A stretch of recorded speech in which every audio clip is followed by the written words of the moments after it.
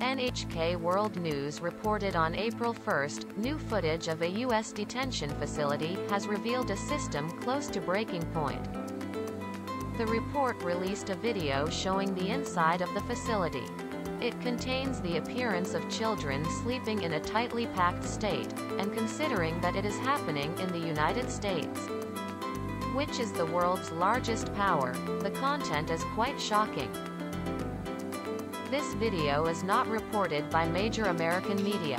At least it seems that many Americans feel that way, and NHK's Twitter account was filled with many cheerful voices against NHK. However, the Japanese who saw this news from the United States are watching the news with calm eyes. In other words, they are watching this news from a different angle. Some opinion of Japanese are: NHK probably just reported it as anti-American material. That said, it's illegal. It's just because it's NHK, which is pro-Chinese and pro-Korean. NHK that hides something bad occurred in China is really dangerous. Every country is the same.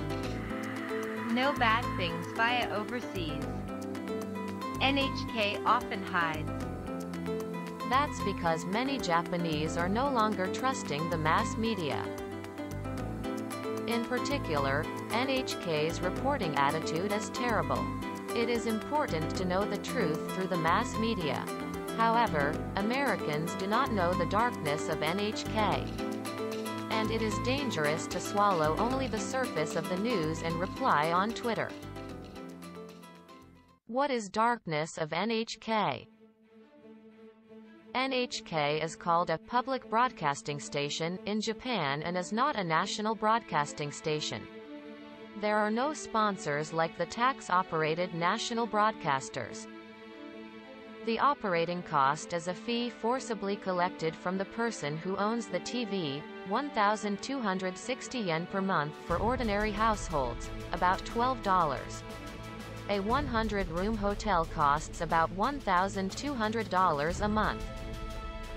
As a result, NHK earns 720 billion yen, about $7 billion, annually. However, tax payments are rarely made due to profit manipulation to subcontractors. Even if people here pay a lot of money to watch NHK, if NHK is broadcasting a program that is useful for the people, the Japanese people will be convinced and pay the fee.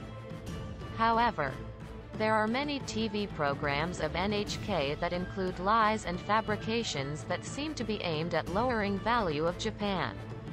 Even if that is pursued by the Japanese diet, the truth is not revealed. Moreover, the worst thing is that NHK does not report the bad things about China and South Korea, which have complicated relationships with Japan. Moreover, the Tokyo branch of China's national broadcasting station CCTV and Korean public broadcasting station KBS exists in NHK. Adhesion between NHK and CCTV and KBS is strongly suspected. What the news of NHK World this time means. Currently, the world is paying attention to the issue of human rights in Tibet and Uyghur by the Chinese government and the issue of autonomy after the return of Hong Kong. This is not welcomed for the Chinese government. The backside of broadcasting the miserable appearance of children in this NHK World News is: the U.S. should not make human rights issues in other countries difficult. There are problems with the human rights of children in the United States. The Japanese suspect that there is a counter-opinion or propaganda of the Chinese government in the report, and NHK is playing a part in it. Thank you very much for watching.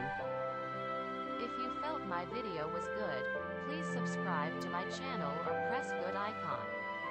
If you don't mind, leave comment, please. Next video coming soon. See you.